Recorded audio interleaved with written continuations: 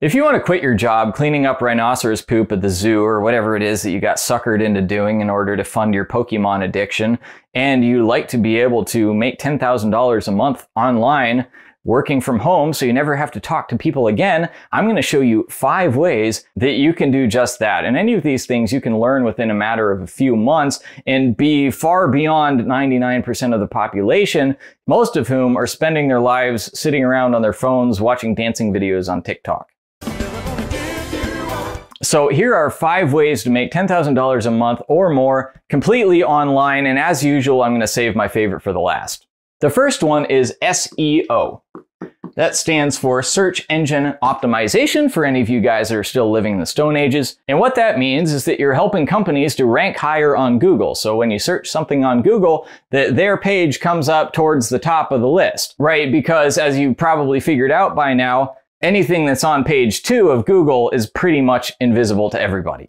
Now, let's take a hypothetical example. Let's say that you're a business owner and you own an escape room, which, you know, for you boomers out there, an escape room is one of these silly places where you go and they lock you in a room and you have to solve a bunch of puzzles in order to escape, or else you're stuck in there forever and you starve to death. Something like that. Millennials think it's super cool. So anyway, let's say that you just opened an escape room in, you know, what's like the most up-and-coming city?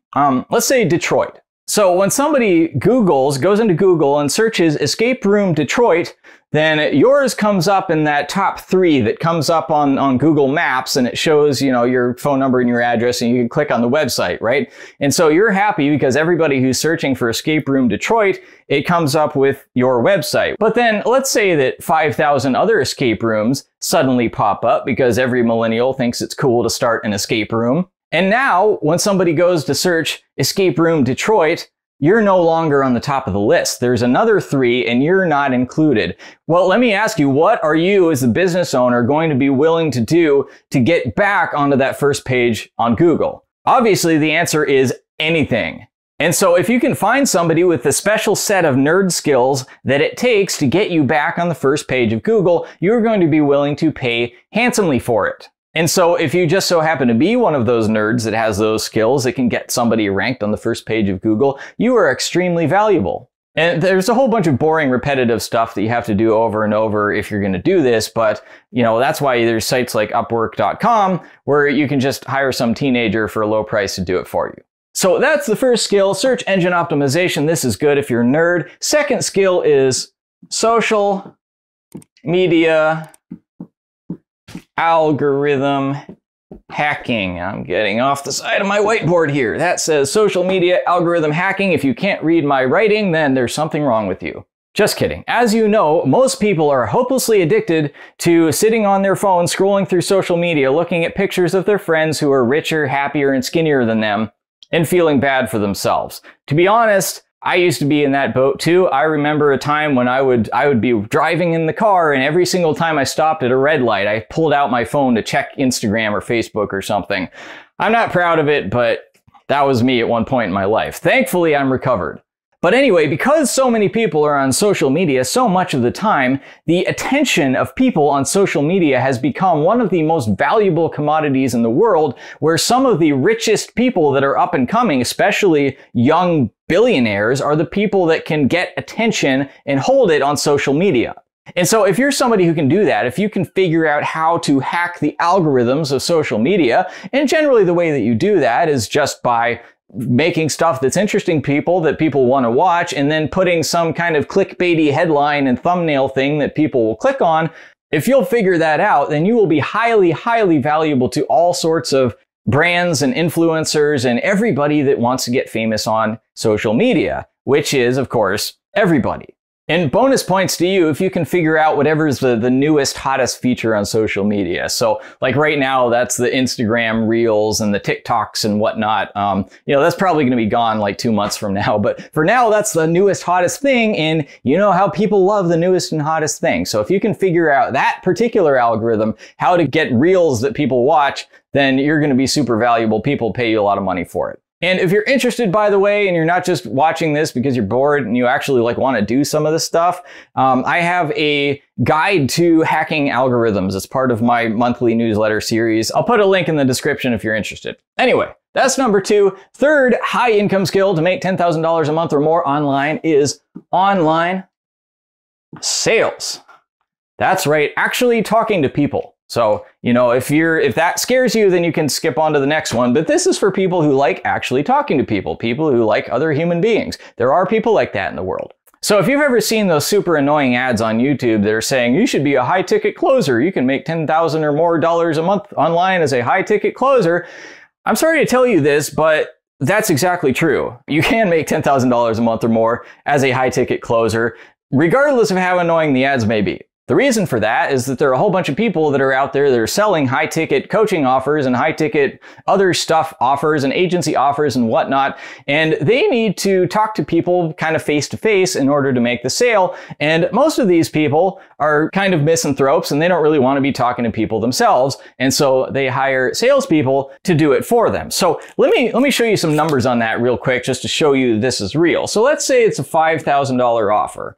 Right, and you get paid 10% commission. Well, if you get paid 10% commission, right, is $500. Let's say that you make 1 sale per day, right, which is fairly reasonable.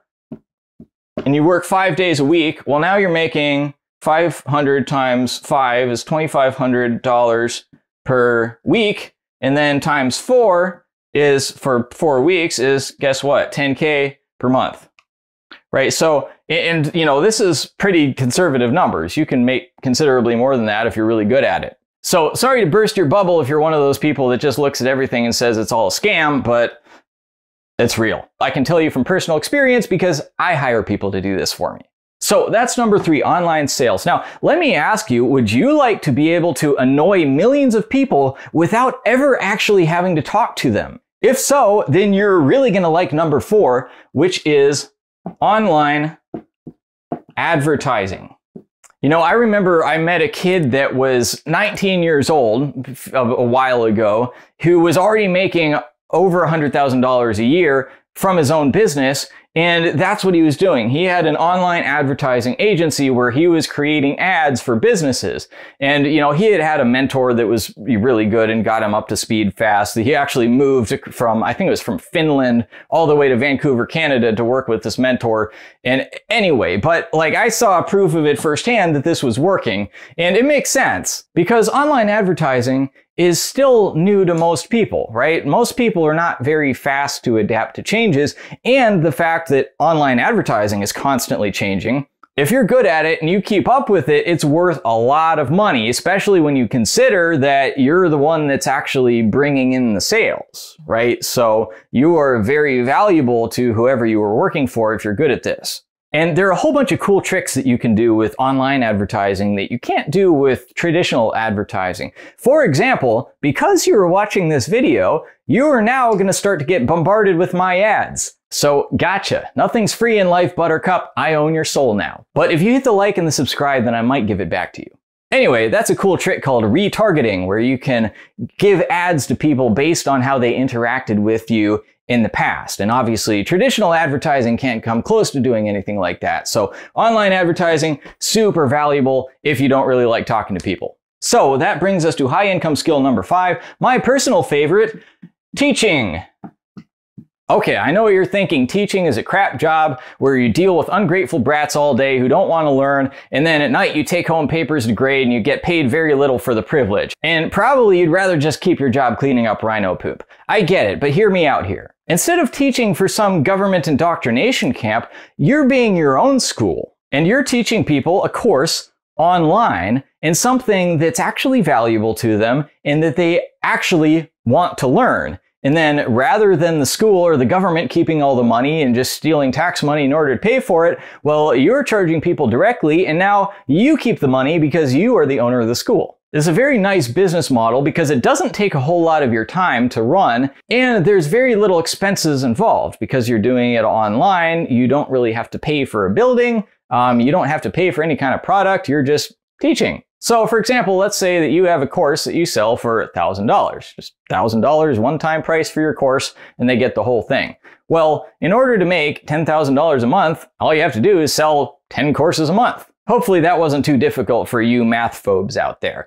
So anyway, sell for $1,000 a month. You might be asking, okay, well, what could I teach that's worth $1,000 a month? And that depends on you. Again, if you're just sitting around watching TikTok all day, then probably you don't know anything that's worth $1,000 a month and you should go learn something. But if you think about it, there's a whole bunch of stuff that's worth $1,000 at least to learn. I mean, if you could teach somebody to get a job that pays at least $1,000 more, that's worth $1,000 to learn. If you could teach somebody to lose 20 pounds, a lot of people would pay $1,000 for that. If you teach somebody how to improve their marriage, I mean, you know, if you're going to get divorced, it's going to cost you a whole lot more than $1,000 probably. If you can teach people how to keep their kids from turning into drug addicts, that's worth $1,000. Heck, if you teach people how to start a goat farm and start selling goat milk on the farmers markets and weekends, they'd pay $1,000 for that, probably. In the grand scheme of things, $1,000 just really isn't that much. And again, if you can't think of anything to teach, then go learn something. Go read a few books on a subject. Like find something that you would like to learn and learn it. Read some books, watch some videos, listen to some podcasts until you have a good idea of how to do that. And again, this is not difficult to do because